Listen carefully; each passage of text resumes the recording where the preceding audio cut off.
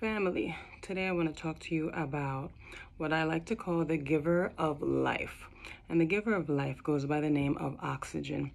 And there are a lot of us who need oxygen and pure air in our lungs more than anything else because the lung area might be your weakness.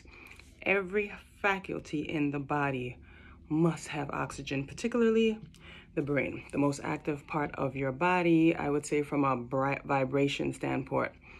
The brain requires more than 4 times the amount of oxygen than any other part of the body to repair and build tissue. Over the last close to 2 years now, there has been an attack on oxygen, and that is something that people aren't aware of as they walk and go about their day with their mask on and not going outside out of fear and anxiety and stress over everything that's been going on. And oxygen and fresh air are not things that you're going to be able to get properly if you're constantly covering your face or constantly in the house and you do not go outside.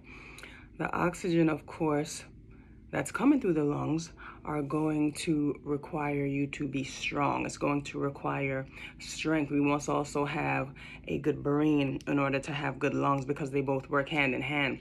People that need extra oxygen must have sufficient iodine for a good metabolism and iron to attract the oxygen, especially people that live in the cities. If you live in New York City, you know what I'm talking about. These cities are smug with fog and with all of the driving and all of the unnatural means that people have in order to sustain their businesses. The cities are filthy. So especially people that live in the city, you need to get out and get fresh air. There's an area in the brain right back here. It's called the medulla oblongata. This is referred to as the chest brain because this is the respiratory control center, and oxygen builds the efficiency of the chest brain to improve respiration. And one easy way, it's not always the case to tell if your medulla oblongata is exhausted, if it's tired, if it's worn out, is if you are constantly yawning. There are people who don't only yawn when they're tired, they're yawning all throughout the day. And what that means is this particular area, your chest brain, is broken down and it's in dire need of more oxygen. And that's something simple as going into an area that has a lot of trees, maybe a lake. I have an area like that around me. I go there and I catch my vibe over there. I try to do it at least 4 days a week. But that particular area in the brain, if you find yourself constantly yawning, it could be that you need that, or it could be a lack of minerals. Also, there might be some of you who constantly feel stifled for air, shortness of breath. Maybe you just take a walk down the block or even just walk up the stairs and you feel a real shortness of breath. That could be suggesting that you need iodine. Remember, iodine is something that your thyroid gland uses. It's the essential mineral of the thyroid gland that needs to be in supply, because when you have a constant shortness of breath, that can suggest that iodine is needed to help bring more oxygen into the body by raising the metabolism of the body. And natural sources of iodine is kelp, bladderwrack, dulse, and of course, wild-crafted sea moss. Those are natural sources of iodine, because we have to understand that there are things that you can buy and you look at the ingredients and it'll just say iodine. Doesn't list the source. Where is it coming from? Because if it's an unnatural source, chances are it will not be able to resonate, vibrate at the same frequency as the particular organ or gland that might need that particular mineral.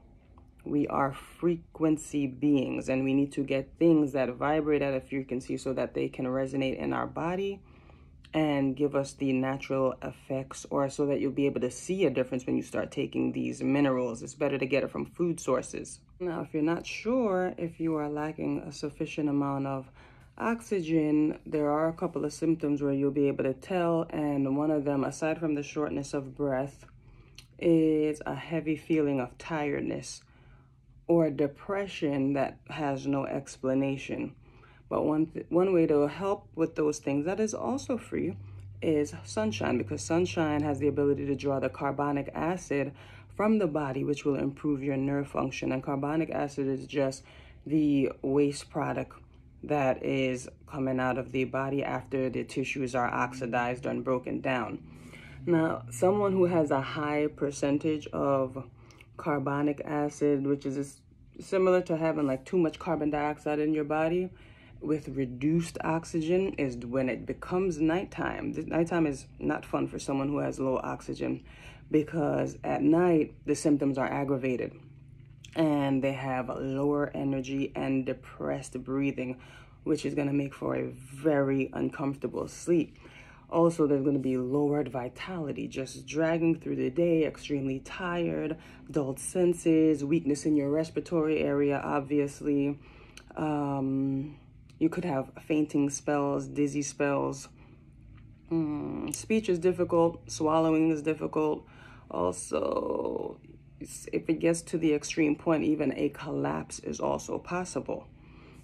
There's a couple of other things when oxygen is insufficient. Your digestion will also become poor, because you need heat in the body in order to have proper digestion. And in order to have proper heat, you need to have oxygen. Also, memory gets weakened a lot. You're not able to remember dates, places, names, things like that. And something, my pumpkin spice candle is about to turn over. Something else is a person who lacks oxygen has a regard for their future rather than the present. They anticipate the future a lot, which is now known as anxiety. People that don't stay in the now, they're constantly thinking about future. That can be caused from depressed oxygen. You have to get out into the sun to draw the waste out. You have to get out into areas that are more wild than city-like, so that you can get pure oxygen, fresh air, always around wherever there is a natural park. If your iron is deficient, ladies especially, this means that you are already lacking oxygen. So imagine that your iron levels are extremely low, heavy menstrual cycle, 7 days, 5 days, some people 10 days or more. Oxygen is 100% lacking in your body, and it causes excess irritability, a lot of irritability, and it's going to affect your emotions. So when your entire body is oxygen starved, iron is deficient, emotional irritability. Other ways aside from fresh air to go out and get oxygen is natural foods. Natural foods are loaded with oxygen. Blueberries, blackberries, cherries, wild cherry juice, green peppers, red peppers, mustard greens, onions, all natural foods, raw foods, things that haven't been cooked, where the actual mineral balance has changed due to the fire that's added to the food. So ladies, if you're having issues with heavy menstrual, then you have to work on that particular issue by increasing your natural foods, getting natural air outside, going into the parks, exercising. Herbal tea always helps, water, and reducing your intake of animal products and cooked foods, replacing those with natural foods, fresh, raw foods that are not filled with pesticides, herbicides, all of these different things that are disrupting nature's chemical balance. I know something like oxygen is a very simple thing for us to talk about, and pure air, but a majority of the issues that I have been getting via email or DMs are people whose level of respiration are lowered drastically. I mean, people can't go down the block.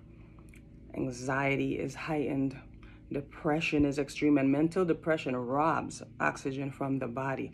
Anytime you are in a state of stress, depression, chaos, and there's no balance and there is no peace in your life, you are robbing your body of not only oxygen, but essential minerals that your body needs in order to perform all of its functions. And I'm going to do another video or several videos where we're going to talk about what I would say is at least the top 12 essential minerals that we need to always have in our body and where we can get these minerals from. I started with oxygen and pure air because that's an element that you could just go outside and get if you are in the right place. And if you're not in the right place, you need to go there, especially if you have any of the issues that I mentioned.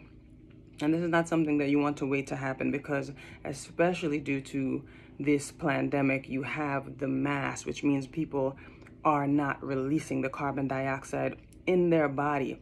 And we have to understand that the asphyxiation that people are having is due to oxygen starvation, and it is excessive carbon dioxide. That carbon dioxide needs to come out of your body because this exchange between us and a plant, they want the carbon dioxide, we want the oxygen. If we are not releasing our carbon dioxide, we are destroying our internal structure. We have to get outside and we have to get fresh air. This isn't going to help. Some people are wearing these things still. It is going on 2 years. It actually is over 2 years. But we need to bring in fresh air. We have to get rid of these, what does Grub from the Garden call them? Face diapers. We have to get rid of these face diapers and bring back the natural ability to see somebody's full face. That it's being attacked. All you're seeing right now is this. Being able to see somebody's full face can bring pleasure to somebody. That could brighten your day, just being able to take in a fresh air.